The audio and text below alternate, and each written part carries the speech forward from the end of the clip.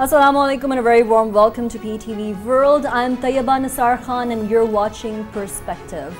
Today we're going to talk about the Kashmir Solidarity Day, which is going to be held tomorrow. And of course we do call this as a Black Day as well. The Kashmiris themselves, they call it as a Black Day as well. We call it as a Solidarity Day because Pakistan, of course, has been standing in solidarity with Kashmir for the past many decades as well. And of course Kashmiris call it as a Black Day because they have been suffering under the illegal occupation of India in the occupied valley for the past 76 years. We've seen how India has unilaterally taken the decisions against the United Nations Security Council resolutions of 1948, 1949, and not just that, but also against the Simla Agreement of 1971, against the Lahore Declaration of 1999, and abrogated Article 370, which gave the power to Kashmiris to have an independent status. But unfortunately, they have been stripped of their independent status as well. And not just that, but also the fact that there has been so much brutality going on over there as well. Many people say that that is the largest open-air prison. Of course, we do know what's going on in Gaza right now. It is also one of the largest prisons as well. Before the Gaza's prison, there was Kashmir, which was the largest prison on the entire earth. When the abrogation on August 5, 2019 took place, the abrogation of Article 370 and Article 6 as well, we've seen that there were about 700,000 troops, Indian troops, present in the area of Kashmir, in the Indian illegally occupied Jammu and Kashmir. And of course, today we've seen that about 150,000 troops are present.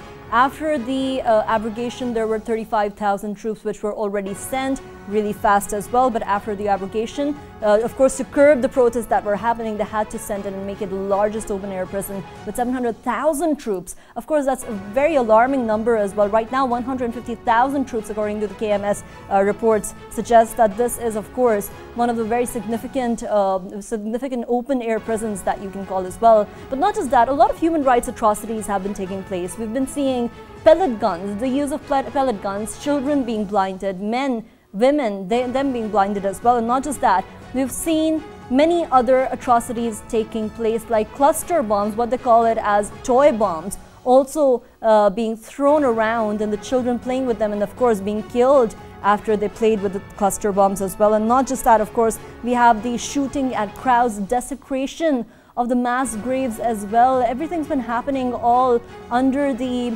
eyes of the international community. I have literally no idea what to say because this is such a heinous crime that India is committing and no one is really taking a heed to what they're doing. Of course, finally, the issue of their involvement in killing of Sikhs is rising, which is a good thing. Canada is taking up the stance, US has taken up the stance as well. But the people of Kashmir still fail to understand why the international community, apart from the journalistic community that is, the international community and the governments are not taking as big of a stand as they probably should as well. But of course, not just that, we've seen that India has killed about 0.5 million people, Kashmiris, in the past 76 as well.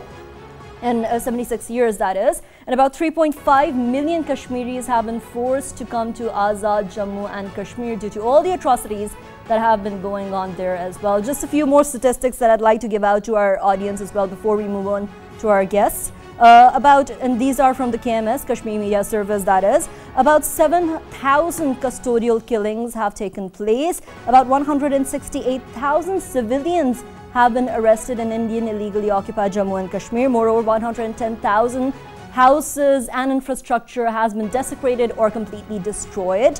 Moreover, 22,900 women have been widowed, 110,900 orphans have been made, the children have been orphaned as well. And not just that, ladies and gentlemen, many women have been raped as well. About 11,000 women have been raped. We know the incident of Kunal Pushpora in 2001, where 100 women were raped in a single day. And that has been happening all under the eye, with no one batting an eye, by the way, under the eye of the international community as well. We have been joined by our honored guests for this show as well. Mr. Awais Bin Wasi, who is the Kashmiri leader, is sitting on my right. And along with him, I have been joined by Mr. Sajjad Kazmi, who is a journalist. Thank you so much, gentlemen, for joining us. Of course, we will later be joined by the ex-former Minister of the A&JK Assembly as well, Ms. Farzana Yaqoob, but we will be joined and we will let you inform you once she joins us as well. But let's go on towards Mr. Awais. Mr. Awais, you are a Kashmiri leader. You have seen what has been going on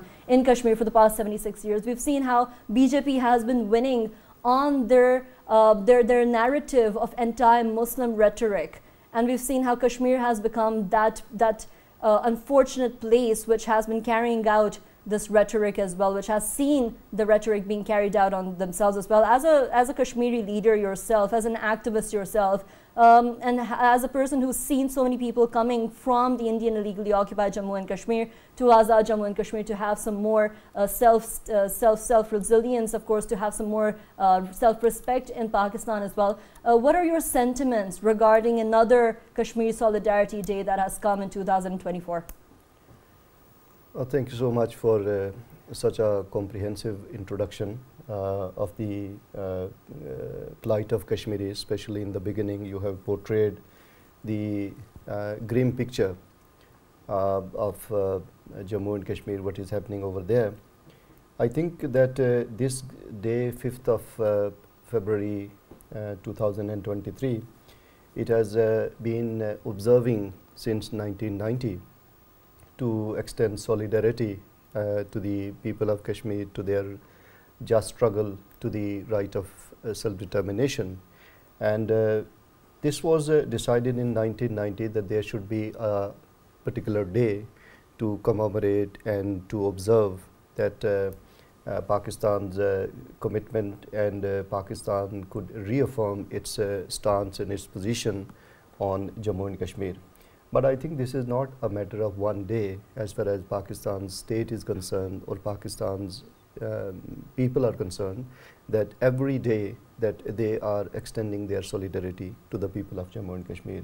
But today that is a peculiar moment, that is a particular day within the country and across the world where Pakistanis are living, they are extending their support to the Kashmiri cause. Coming back to your question, that the feelings and sentiments, there are two, perspectives that I would like to advance. Number one is that on the one hand, the persecution is taking place, and as you have very rightly mentioned in the beginning, that around 900,000 forces have been deployed over there, around 40,000 people. They have been, some of them, they have been disappeared, widowed, half mother. So that is the plight of Kashmiris over there. But on the other side, there is a silver lining. And that silver lining is that despite so much repression and pressure by Indian authorities and brutal regime led by Narendra Modi, the sentiment and the urge and quest for freedom, that is not only still alive, but that has been transferred to the younger generation. And this is something which is very positive, that after the lapse of over 75 years, still I think that this sentiment has been intensified, it has been increased. And despite making all tactics and all pressure and all brutalities, India perhaps so far is not able to douse the fire of freedom that is igniting among the people of Jammu and Kashmir. Right.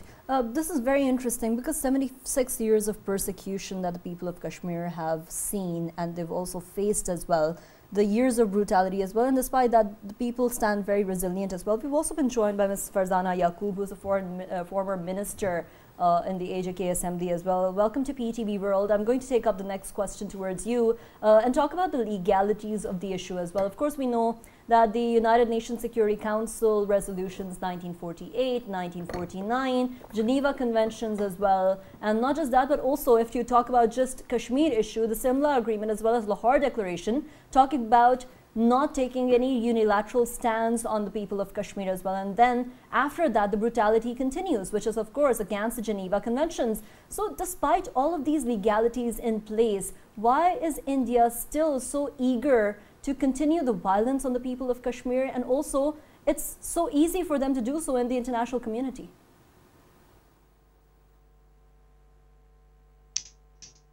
Well, it's not just about Kashmir and what India is doing in Kashmir. It is what we see happening in other places as well. In the recent most instances, what is happening in Palestine.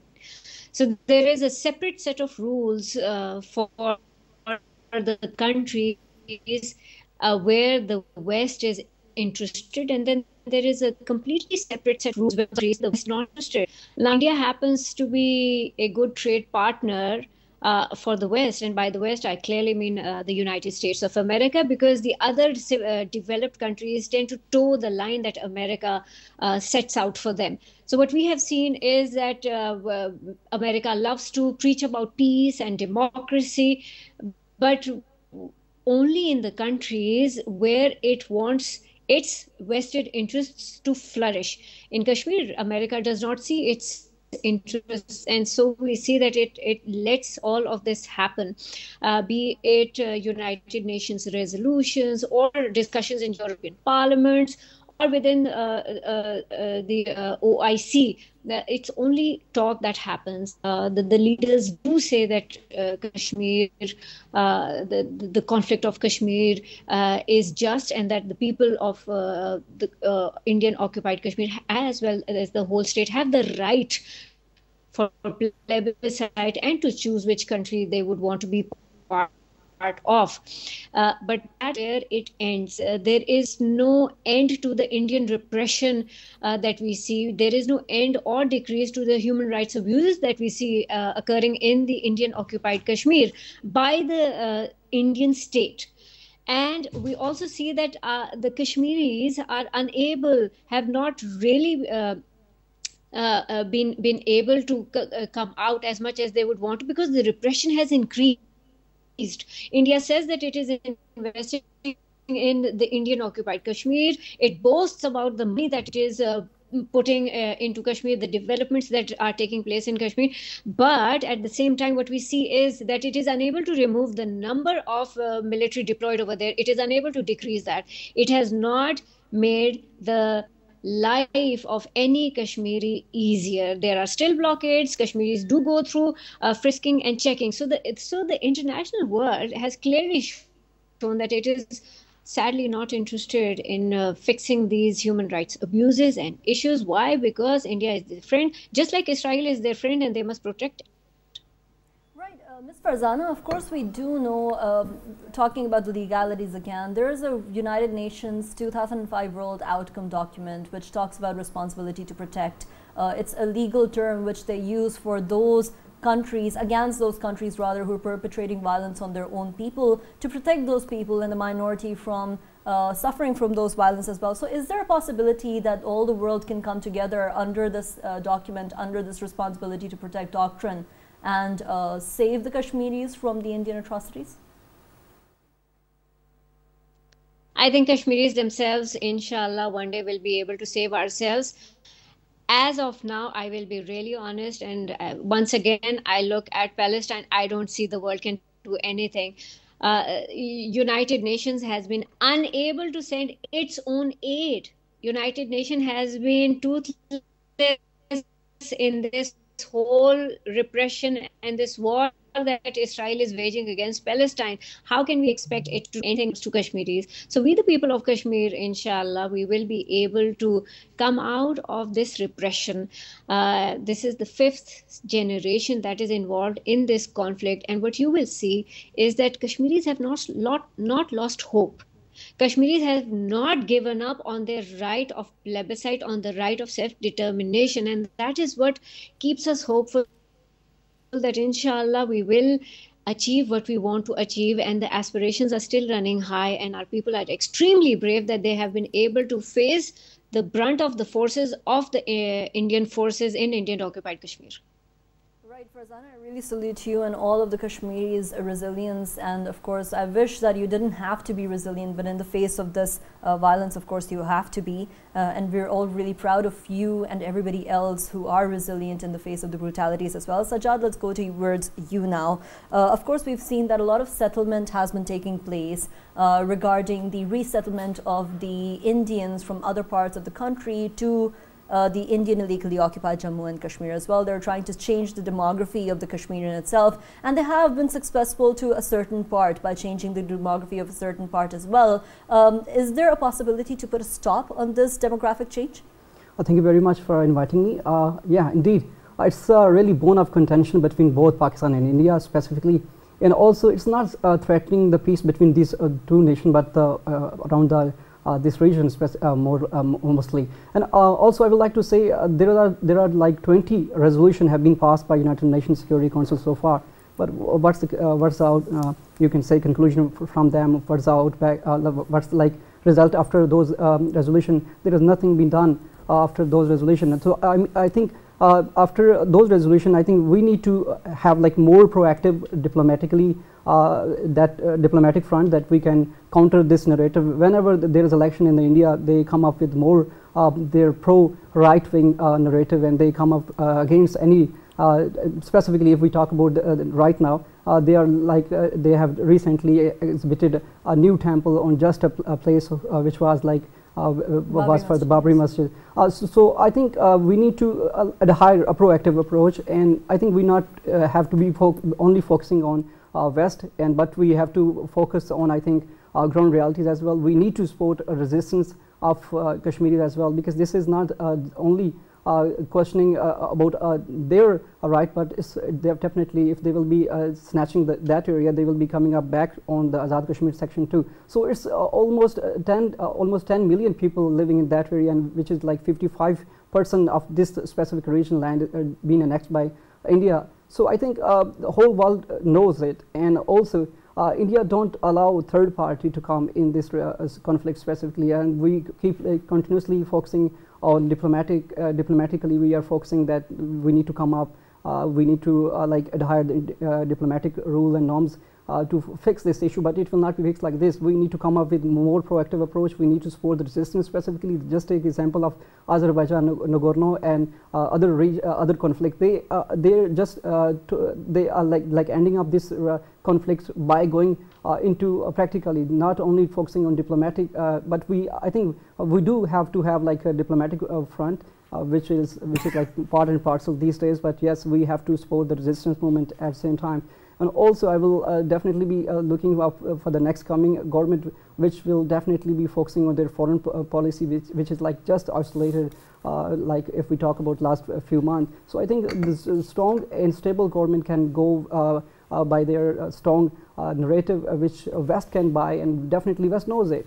And if we don't have to focus that the West need to know this conflict, but we have to focus at how to fix it actually. I mean, the practical steps need to be taken by the Pakistan. Also Pakistan need to go up. Just take example of Iran, which was the only country who just come up very first time in support of Kashmir, but they do have a trade relation, and they do have so many projects together with India, but I think they're still supporting it. But what we have to do is to support them and to take them on one platform, and then keep on triggering India to go for the conclusion specifically. And I think there are 2 or 3 different the think tank is right now working in Pakistan, and I think they need to given more in this range that they can go in Europe specifically. They can like go for lobbying, and they can also have like they can portray what is happening right now in this region specifically. And if we talk about stats, which says that almost 110,000 people have been martyred so far, and the more damaging is like 10% are those killing, which was like you can say custodial killing, which you can say wasn't given any legal platform to go for their legal rights, to exercise their legal rights, but they was being killed by the Indian occupied forces. I think almost 100,000 shops were being burned so far. So I mean, these are not 100,000 shops, but 100,000 families, which definitely directly influenced by this act of heinous. So I think Pakistan, strong Pakistan will definitely lead towards a strong narrative of Pakistan at the same time. So I think, yeah, we need to, I think we have to focus on this front as well, and we need to know that there will be election in April in India specifically. So before that, they might go for any more false flag operation too. So I think we need to be more proactive in a sense, and we need to be more like aggressive on this platform specifically, that we can like we can support at the same time to the Kashmiri, and also we can like control and we can like resist firmly against Indian occupation. Right, Sajjad. You've mentioned some very interesting points as well, but of course you talk about not looking always towards the West as well. And I think I'm going to carry on this conversation rather with Awais. Awais, we've seen that the West has been given a lot of power in this regarding the dispute of Kashmir, regarding lobbying for Kashmir again, and also lobbying against India as well. But we've also seen at a time when the nationalistic policies are growing, when the deglobalization is happening as well, there is the front of the East, and of course the SCO, for instance, the Shanghai Cooperation Organization countries. We can also look towards the East, where many multiple powers are coming up, such as China in itself, and them taking a very significant stand in building cooperation and building dialogues between different countries. For instance, their success story in building dialogue between Saudi and Iran as well. So do you happen to see any other country, apart from the West as well, such as China, such as Russia in this regard, taking up the dialogue between the Kashmiris, India and Pakistan? You know, the current situation, current global order, if you see, and we see, you know, quite disappointing phenomenon, quite unfortunate, that the West, which claims to be the flag bearer of human rights, protection of human rights, but when it comes to issue of Jammu and Kashmir, their claims evaporate into thin air. So they couldn't translate those claims into reality when there is Kashmir, or when it comes to India, because there are some regional interests which are being advanced by the global powers. And earlier, when United Nations resolutions, particularly UNSC resolutions adopted in 1940s and 1950s, 57 and 51 also, so at that time we had a kind of strategic partnership with United States through CETO and CENTO, and defense pacts were signed. And at that time, perhaps we were in the right side of the history, and these UNSC resolutions were adopted based on principles of justice and fair play.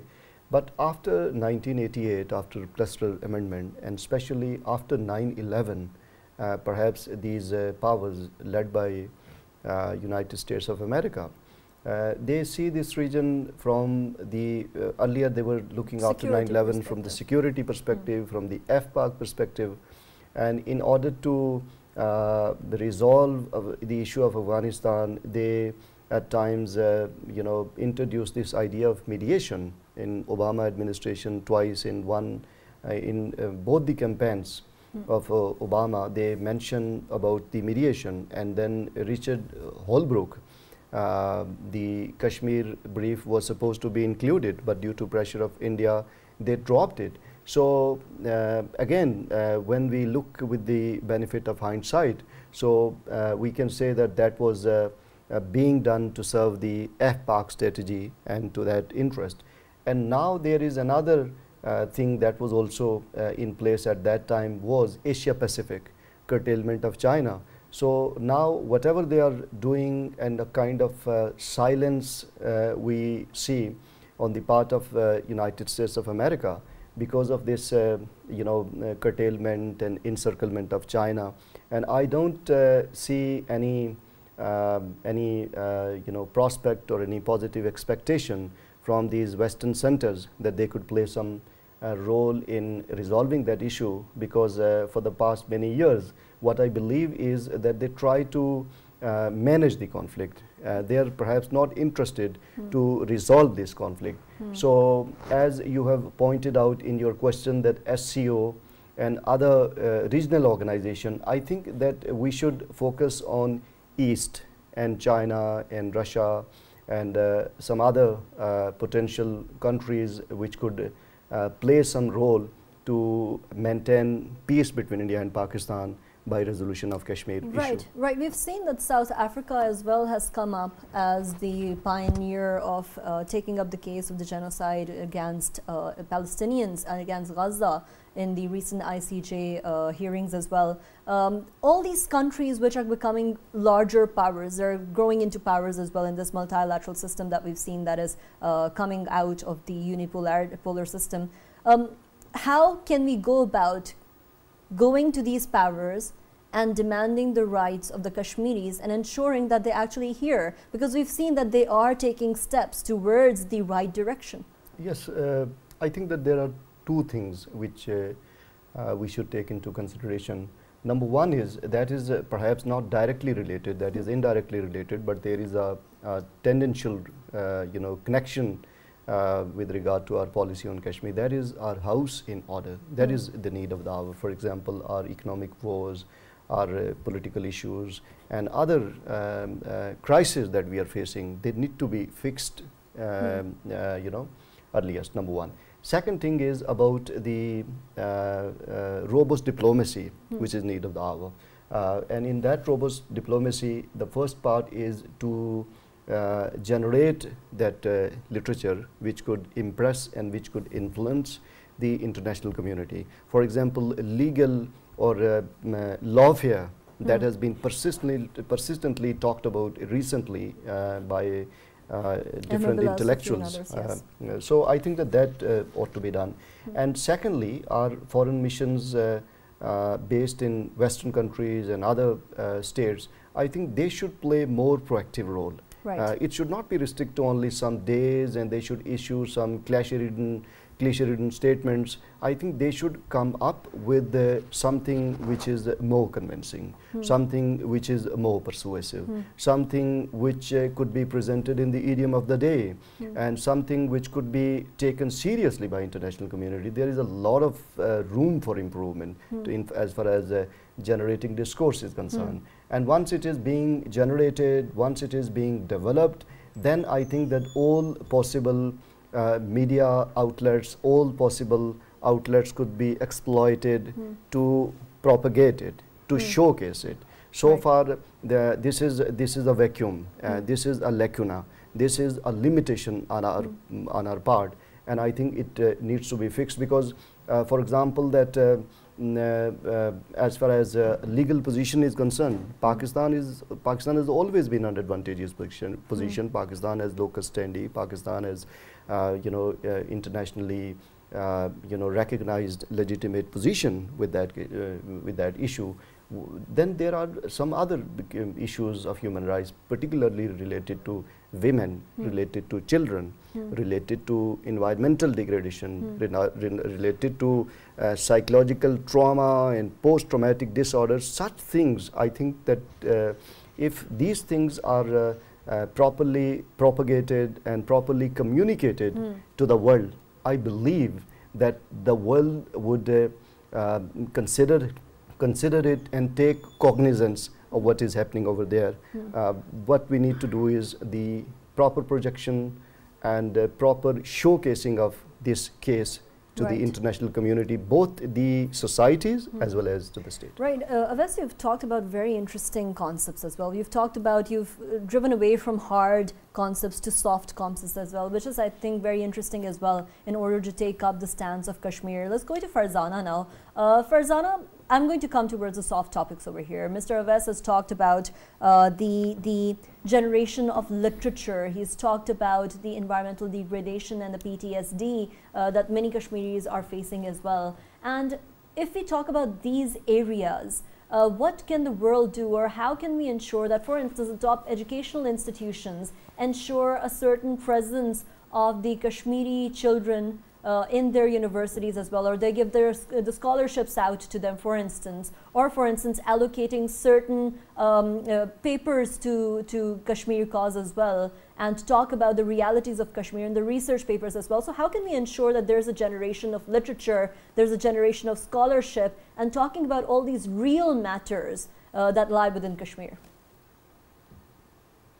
So we currently have 5 universities in Azad Jammu Kashmir, and this work is taking place.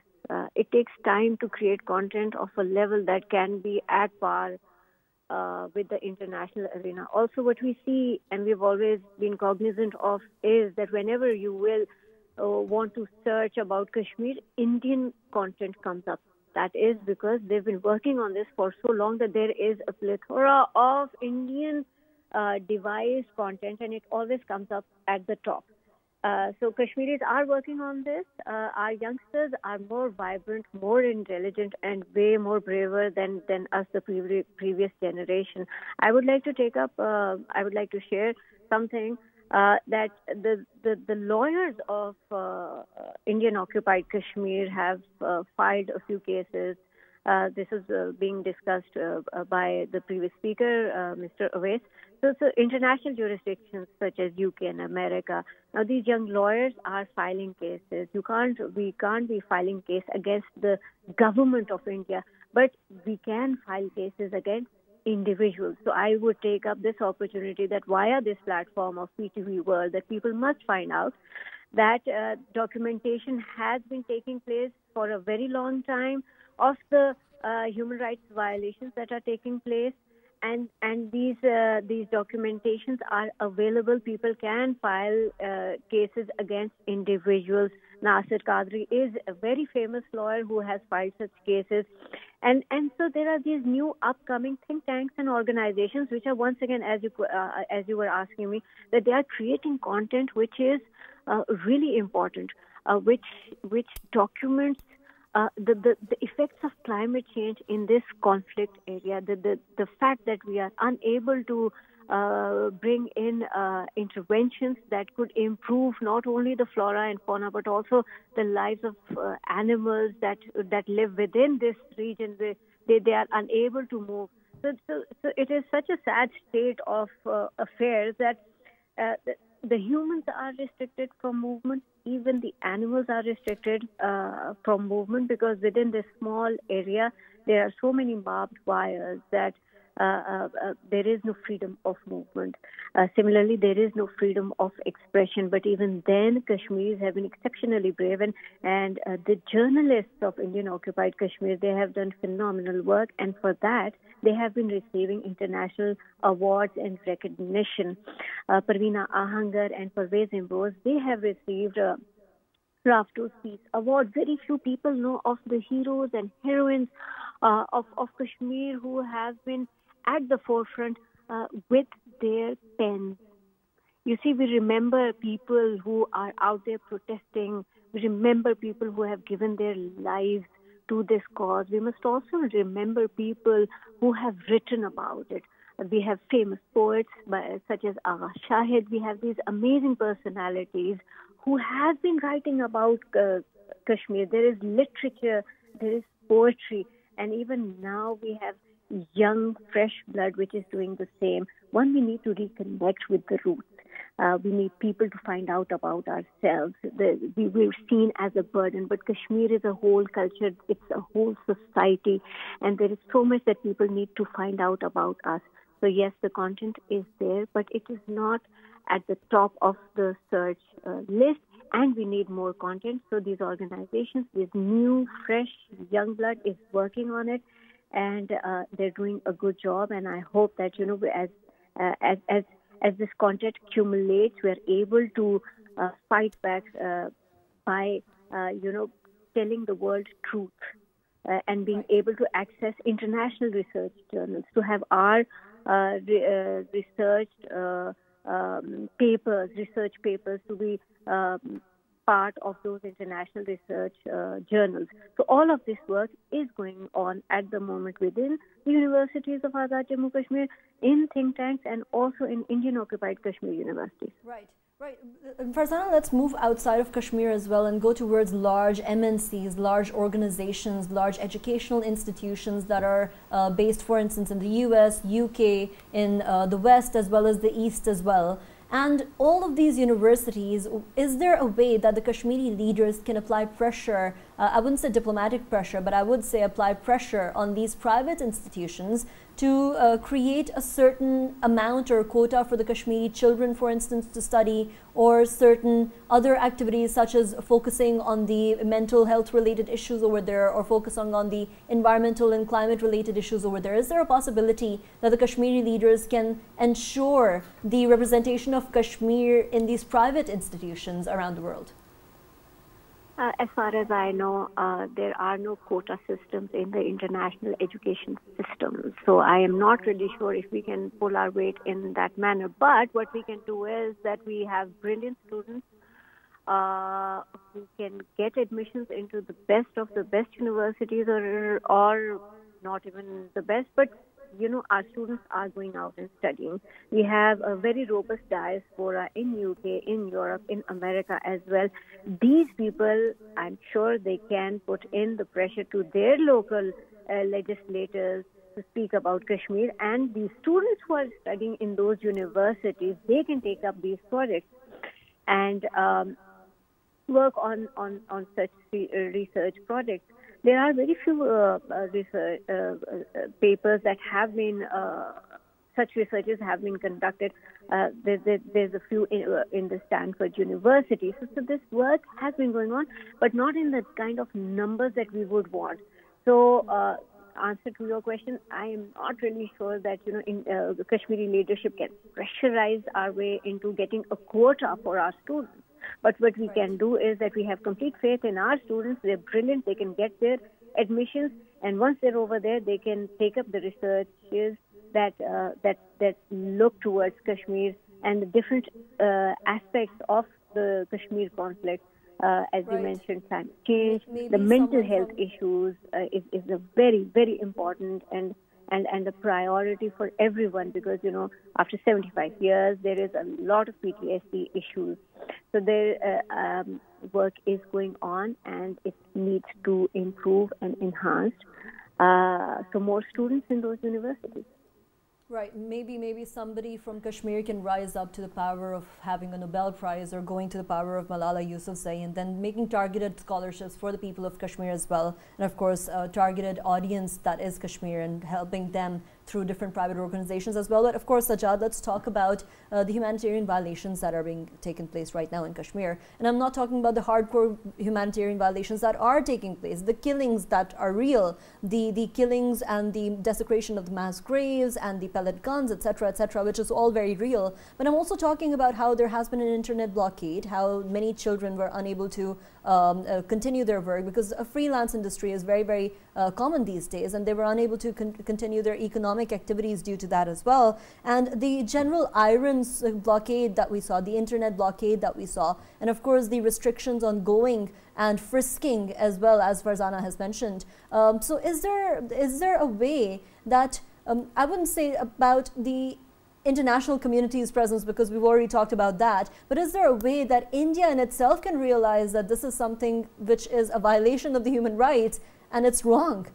I think they will not realize by themselves. I think we need to come up with a plan. You can call it a 5-year plan. And we have to make our goals. We need to set our goals and aims, what we will be chasing in these 5 years. And yeah, all the panelists was agreed that we need to come up to influence international arena. That's fine. But the practical step is the need of the time, I think. And yes, we need to look for the welfare of those people who are living in that area. Approximately more than 10 million people living there, and also 3 million people living in Pakistan side. So I think we need to come up with like a proactive approach in a way that collectively we need to highlight this issue. And just take example of Khalistan movement.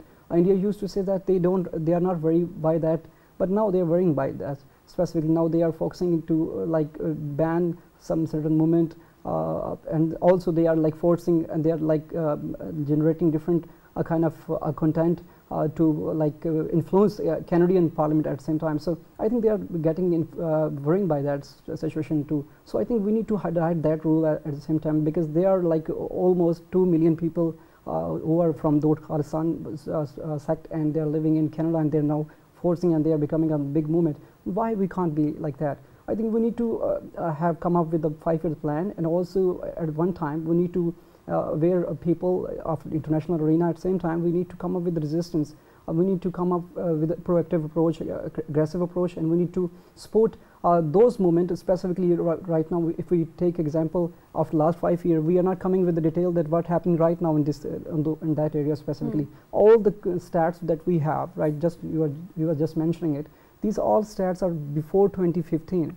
There wasn't any kind of survey, there wasn't any kind of statistically figure that we are getting after those periods. So I mean, maybe this number can be, yeah, definitely it will be a huge number, and the killing might be more than 200,000. Right. But what the international fronts, they're definitely saying, the quoting that they are like 110K people have just died so far. But I think it will be more if we have, like, just take example, all the people knows that there are like it's a huge mass prison, but no one is speaking. Even observer coming here, but they're not allowing them to go in that region. So all people knows it. West knows it. How we have to influence that? We need to come up with awareness campaign. At the same time, we need to come up with supporting with resistance. Specifically, we need to come up organizing a seminar. We need to it's a fact that after, just take example of after 2019, we do not have a funds to give them. Before that, we were supporting those upfront, but right now we are not supporting anymore. Right. How we can fix it when we are not working for the welfare of those Sajjad, people? very, very quickly, you've talked about journalistic Iron Dome as well that we've seen. We've talked about the blockade of journalistic activities happening over there as well. How can we create an indigenous movement towards journalism to providing the information to the rest of the world? I think, yeah, we need to like organize a platform, or we need to come up with a platform. We have to like make a platform where we can like go for like inviting every person specifically who know this and who want to speak on this specifically. But yeah, they will be making more restriction on those people who will be coming or who will be coming as an invitee. I mean, so definitely we have to adhere that we need to force an international diplomatic fronts, and we need to make a platform. Just take example of OIC that was being held, the OIC session was being held in Pakistan. That really make a huge difference after that. So I think we need to like come up with this idea again, and we need to specifically focus on Muslim community. Now India is like focusing, and now it is infiltrating into the OIC, I think. So now we have to come up with more proactive approach, and we need to Right. Now I'm going to go towards Awais. Awais, we have only a minute left now. Very quickly, can we take a proactive approach after so much has happened? Yes, of course. You know, we have only one option, and that option is that we can exercise the wherewithal. That is, you know, in terms of the soft power that we have earlier discussed. That soft wherewithal, how we can exploit to project that and to showcase that case to the international community. And I think there is a wide room, and there is a wide area for improvement that we can work on that. And I think that now it is the day, it is the time, 5th of February, we should take stock of our policy. Right. We should review our policy, and we should identify the gaps which we can fill to have a more robust and more you know, proactive approach towards Kashmir. Right. Thank you so much, Awais, for joining us. Awais Bin Wasi, Kashmiri Leader, Sajjad Kazmi, journalist, and thank you so much, Farzana Yaqoob, for joining us online as well, the former minister in the A&JK Assembly. Of course, we've talked about taking the proactive approach, and we've talked about how on 5th of February this year, we need to look at and review the policy gaps and ensure that we take a more proactive approach and focus on the soft power and ensuring the lobbying in the different countries of Kashmiri leaders as well, and the people of Kashmir as well, in order to bring out the indigenous voices as well. Thank you so much for watching Perspective. You will watch us again next week. Take care of yourselves. Allah Hafiz.